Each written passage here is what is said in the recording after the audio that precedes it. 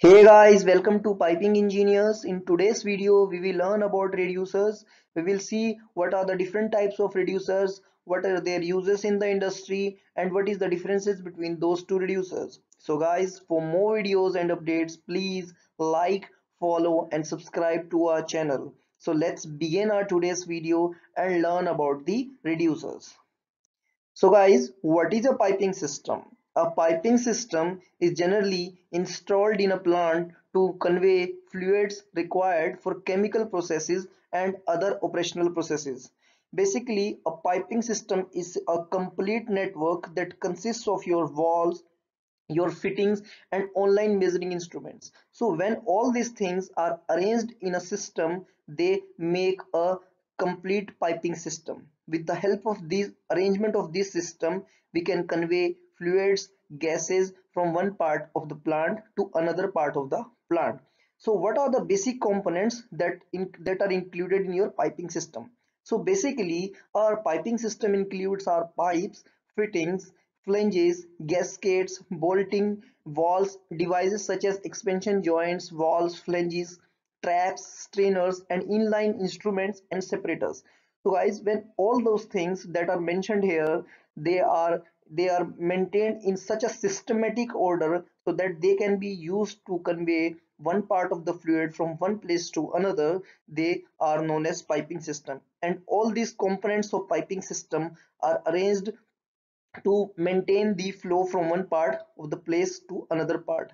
So these are the very important components of piping system, and all these components itself arranged in a order make our piping system.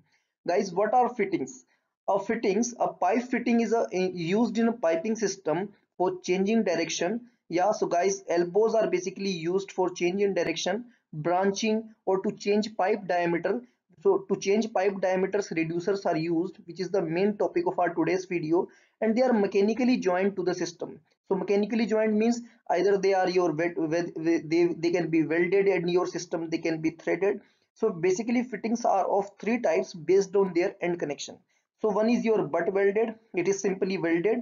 Another is your threaded, threads are cut on both pipe or the mating part. And next one is your socket welded. So for example, your elbows, reducers, equalities, flanges, walls, flanges, equal inequality, all these things are fittings, and these things help in the movement of fluid from one place to another. So guys, I have shown here, this is your butt welded fitting. You can see the ends of the fitting, they will be welded from the pipe.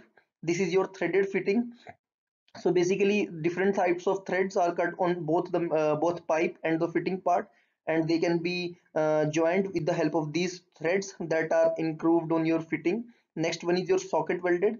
So this is a socket inside the fitting, and the pipe can be fit inside here up to this socket, and again it can be welded. So this is a basic definition of our piping system. So moving on to next, guys.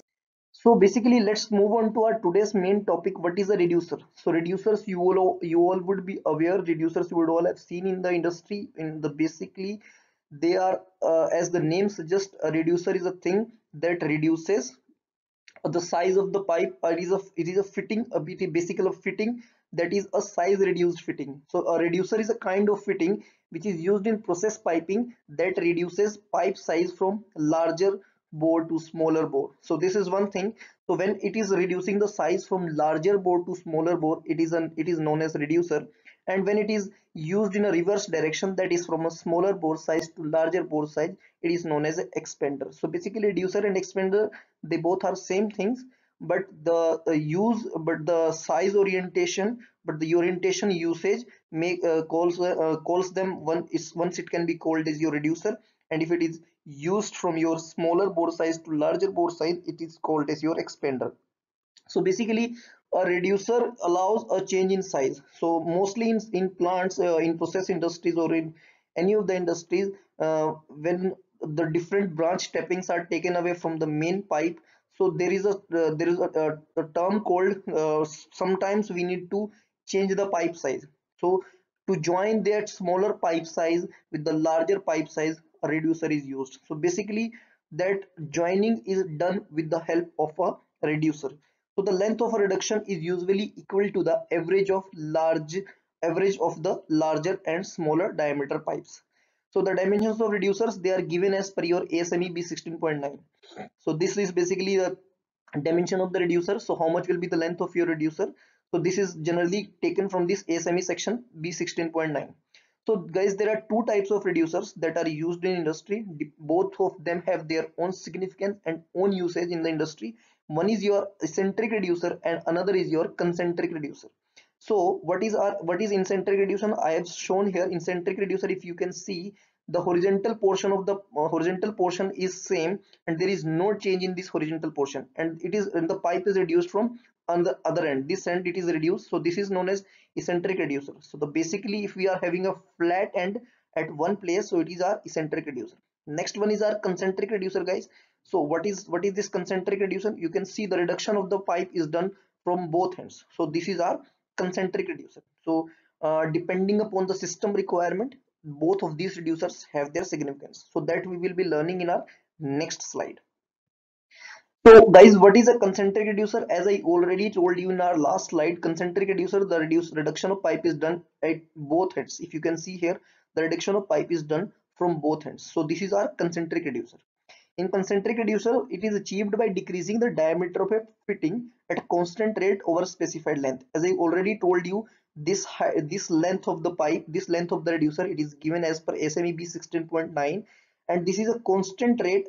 Constantly, the size is reduced over a specified length. So this length is fixed depending upon the diameter reduction. So if my D changes, D and D1 changes, so our this length of our reducer will also get changed. So concentric reducer, they are used to join pipes, tubes of different diameters on same axis. If you can see, suppose my parent pipe is this is my parent pipe, and this is the center of parent pipe. And if my connecting pipe is somewhat say like this, so these are having same axis, so our center line doesn't get changed. And if you want to connect the pipes that are having same center line, we use concentric reducers. So concentric reducers are used for the same center line or same axis line joining. They can also be used as concentric expander. As I already told you, if they are used in opposite direction, they can be used as your concentric expander. So moving on to next, let's learn about eccentric reducers. So eccentric reducers, the basic difference between concentric reducer and eccentric reducer is, in concentric reducers, the reduction is done on both ends, while in eccentric reducer, one of the end is fixed and the reduction is done only only from one end, and that too over a fixed length. So as your diameter changes, as like in concentric reducer, as this diameter changes, when D and D1 changes, this specified length also get changed. But the part is that this horizontal portions remain same. So this is the main difference between concentric reducer and eccentric reducer. In eccentric reducers, the plain end of the pipe, there is a horizontal part in the reducer, while in concentric reducers, the tapering is done on both ends. So next part is, whenever we want to join the two pipes which are having different axes. So if you can see, the parent pipe is having this axis and the other pipe is having this axis, and we want to join those two pipes, we use concentric reducers, sorry, eccentric reducer. So basically, this is the difference between eccentric and concentric reducer. A eccentric reducer is manufactured with smaller outlet of center to large end, which allows it to align with only one side of the inlet. And the same fitting can also be used as your eccentric expander. So we will be discussing that in our next slide. Eccentric reducers, they are used in our pump suction lines. So why they are used in pump suction lines? Because of the air entrapment issues. If we use concentric reducers, so there can be chances of air entrapment in these portions. Here air entrapment can be happen, and due to which there can be problem in a problem of cavitation in pumps. So that we have covered in our in another video for pump cavitation. You can watch that video. In that I have already discussed very clearly. So this is their eccentric reducer. So let's see next. So what are the differences between concentric and eccentric reducers, where they are used, and what is the basic use of those reducers? So guys, in horizontal liquid piping, eccentric reducers are used. Must be eccentric reducers are used, and they must be installed with flat side up. So flat side up. So why the flat side up? So that it can prevent air trapping. If we use this tapered side, if we use this tapered side up, so there can be air trapping. As I already told you, if there will be air trapping again, there can be problems with the system, with the equipment, and air may get entrapped with the pipe. Air may get entrapped in your equipment also, and it may damage your equipment. So eccentric reducers are used in pipe racks where bottom of pipe has to be maintained. So yeah, so as I already told you, if we are having, if the bottom of pipe has to be maintained same, we will be going for eccentric reducer, as they are having one flat side. So when we can match that flat side with the parent pipe, and that can be welded, so bottom of pipe remains same. Next is in control walls eccentric reducers with flat side down is generally preferred, as it will give more constant flow through the control wall rather than a concentric reducer or eccentric reducer with flat side up, which will give more flow disruption. So in case of control walls, eccentric reducer with the flat side down is used. So these are all basically engineering thumb rules and engineering system wise rules that we generally follow while designing some systems and while constructing some systems.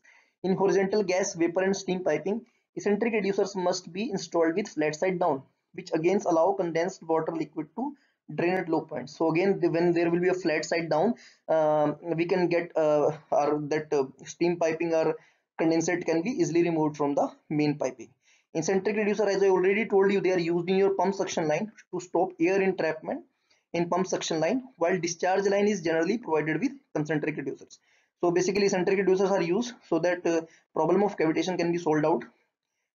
Eccentric reducers are used, while in discharge line, concentric reducers are used.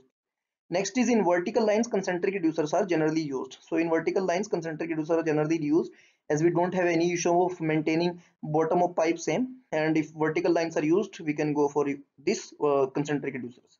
So guys, this was a preliminary, a very basic difference between your concentric reducers and eccentric reducers. Detailing we will be covering in our next videos.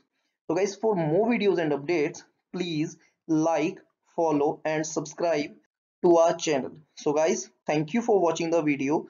Thanks a lot.